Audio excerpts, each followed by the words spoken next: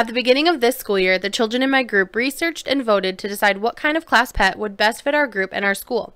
We decided on hermit crabs. The children got to be a part of every step, from researching, reading books, and watching videos. We made lists of things we would need to take care of them and lists of jobs we would need to do to keep them healthy and happy. Out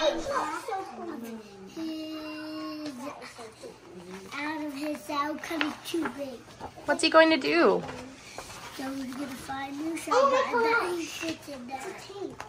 That's her bigger claw. Hey, this looks like her. That's so cool. Oh, Megan. That's amazing. Here's the hermit crab shedding the skin. When we were ready, we purchased all of the materials and set up the tank together. Once the hermit crabs arrived, we gave them their names, Hermit and Crab, and we started our system of jobs to take care of them. This is the vegetable job, where you go to the kitchen and get 2 vegetables.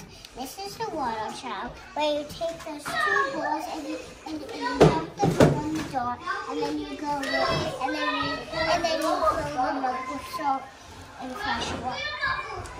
One of the children's favorite jobs is to read to them because we learned that hermit crabs are social creatures and don't like to be lonely.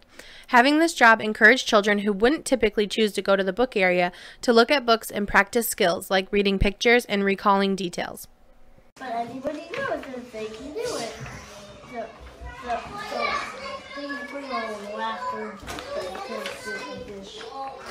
People drop on the heroes every time they do that. Off.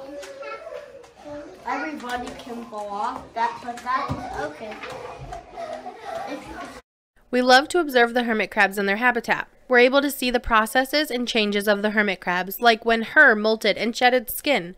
The children often record their observations by drawing pictures. Is that when you take them out, home gets out a lot.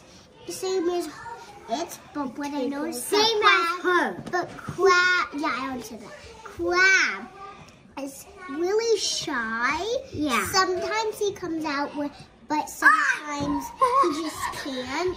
It's coming to Bennett. And a lot of the time we put this little salt water in so we wash out our shells and stuff.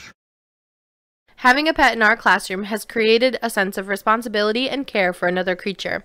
In these early childhood years, it's crucial to develop those skills of empathy, responsibility, and sensitivity to others' needs. Along with this, the children have shown such a sense of pride and accomplishment in taking care of these hermit crabs.